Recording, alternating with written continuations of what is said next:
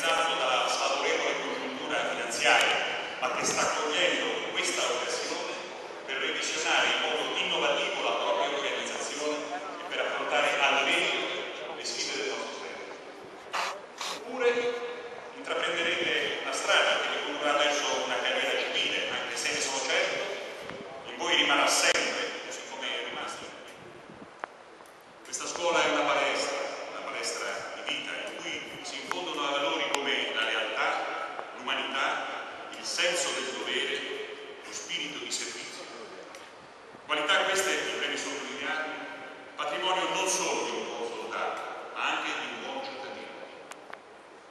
Allievi della Scuola Militare Nunziatella, i principi che avete appreso e che apprendete in questa scuola devono essere sempre il vostro punto di riferimento, la vostra ispirazione. Non abbandonatela, qualunque sia il percorso che sceglierete, nella vita privata come nella professione, nell'ambiente del lavoro civile, ma resterete sempre legati tra di voi, coagulati da uno spirito invisibile ma concreto, che affonda le sue radici nella condivisione di esperienze vissute nel pieno della giovinezza, lontano dalle famiglie, nelle stesse camerate, tra le stesse mura. Uno spirito che racchiude ideali universali come l'amicizia, la fiducia nell'altro, l'onestà, la lealtà,